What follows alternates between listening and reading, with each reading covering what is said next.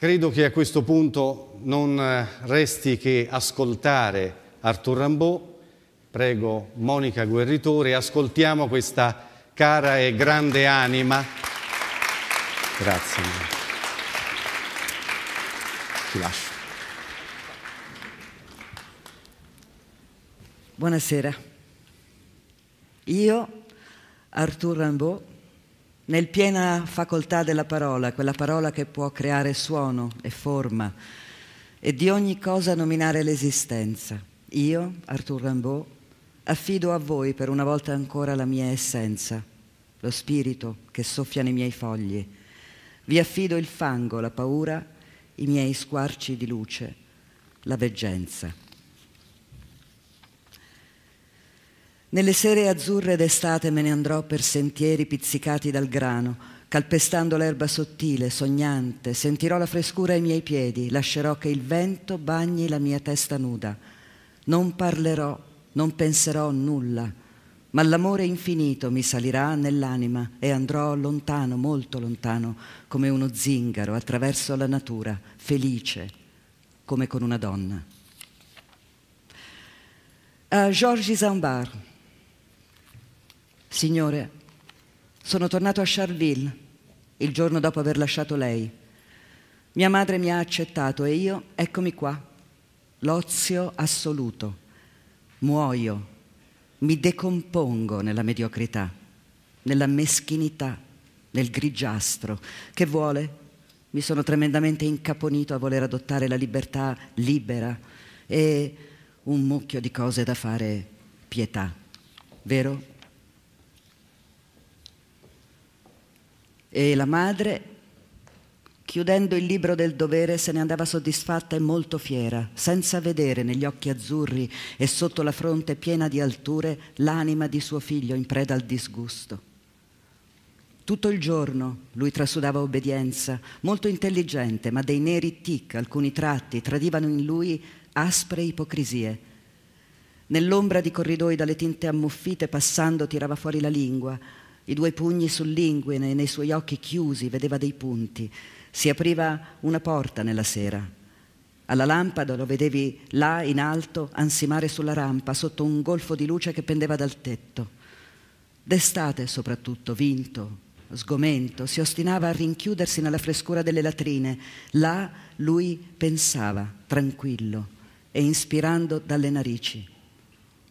Quando lavato dagli odori del giorno, il giardinetto dietro la casa d'inverno si riempiva di luna, disteso ai piedi di un muro sepolto nella pietra, e per le visioni stringeva l'occhio in fessura, ascoltava brulicare le spalliere marcite. Pietà. Gli erano familiari solo quei bambini che, gracili, le fronti nude, gli occhi istinti sulle guance, nascondendo le dita magre, gialle e nere di fango, sotto abiti puzzolenti di diarrea, e tutti vecchi conversavano con la dolcezza degli idioti.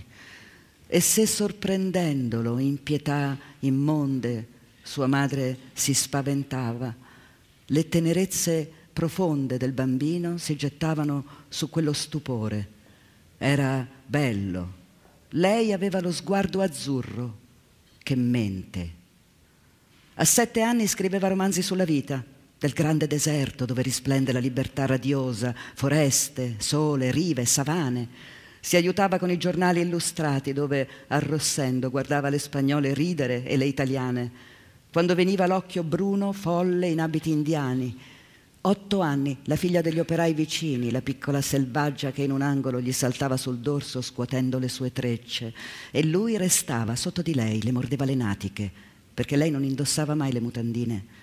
E straziato dai pugni, dai calcagni, portava con sé i sapori della sua pelle nella camera.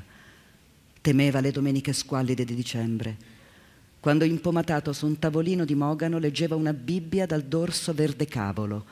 I sogni lo opprimevano ogni notte nell'alcova. Lui non amava Dio, ma gli uomini che nella sera selvaggia, neri, in tuta, vedeva rientrare nel sobborgo, dove i banditori, facendo 3 rulli di tamburo, con gli editti fanno ridere, rumoreggiare le folle. Sognava le praterie amorose, dove onde luminose, sani profumi, pubescenze d'oro si muovono lente e spiccano il volo. e come gustava soprattutto le cose misteriose. Quando nella camera nuda, con le persiane chiuse, alta e azzurra, intrisa di acre umidità, leggeva il suo romanzo costantemente meditato, pieno di pesanti cieli d'ocra, di foreste annegate, di fiori di carne esplosi in boschi siderali, vertigine, crolli, disfatte, pietà. Mentre iniziava il rumore del quartiere, in basso, solo, disteso su pezzi di tela grezza e presentendo violentemente la vela. A Georges Zombart sono sofferenze immense, ma bisogna essere forte, essere nato poeta, e io mi sono riconosciuto poeta. Non è affatto colpa mia. È falso dire io penso. Si dovrebbe dire io sono pensato. Scusi il gioco di parole. Io è un altro. Tanto peggio per il pezzo di legno che si ritrova a violino. Sprezzo per gli incoscienti che cavillano su ciò che ignorano completamente. Mentre scendevo lungo fiumi impassibili, io non mi sentii più guidato dai cavalli. Pelle rossa urlanti li avevano presi come bersagli, li avevano inchiodati nudi a pali colorati. Ero indifferente a tutti gli equipaggi. Portavo grano fiammingo, cotone inglese. Quando con i miei cavalli finì il clamore, i fiumi mi lasciarono discendere dove volevo. Negli sciabordi furiosi delle maree, io, lo scorso inverno, più sordo di un cervello di bambini, ho corso. E le penisole libere da ormeggi non subirono mai caos più trionfanti. La tempesta benedì i miei risvegli marittimi, più leggero di un sughero ho danzato sui flutti che chiamavano eterni avvolgitori di vittime, 10 notti senza rimpiangere l'occhio insulso dei fari. Più dolce che per i bimbi la polpa delle mele sugose, l'acqua verde penetrò il mio scafo di abete e dalle chiazze di vini azzurri e di vomito mi lavò, disperdendo l'ancora e il timone. E da allora mi sono immerso nel poema del mare, intriso di stelle e latte scente, divorando gli azzurri verdi, dove relitto livido e estasiato un annegato pensoso talvolta discende, dove tingendo di colpo le azzurrità deliri e ritmi lenti sotto il rutilare del giorno, più forti dell'alcol, più vasti delle nostre lire, fermentano i rossori amari dell'amore. Io so i cieli che squarciano in lampi e le trombe e le risacche, le correnti, conosco la sera. L'alba è eccitata come uno stormo di colombe e a volte ho visto quello che l'uomo crede di vedere.